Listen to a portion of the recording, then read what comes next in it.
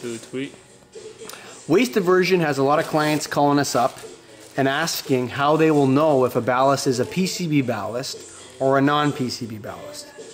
Now, just quickly, PCBs are polychlorinated biphenyls. It's a highly toxic substance that was used in the 70s to cool off electronics.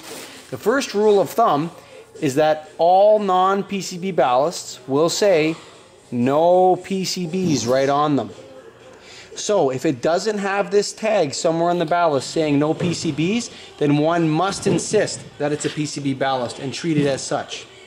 Over here we have a PCB ballast. Now, the most telling characteristic of a PCB ballast is the yellow label.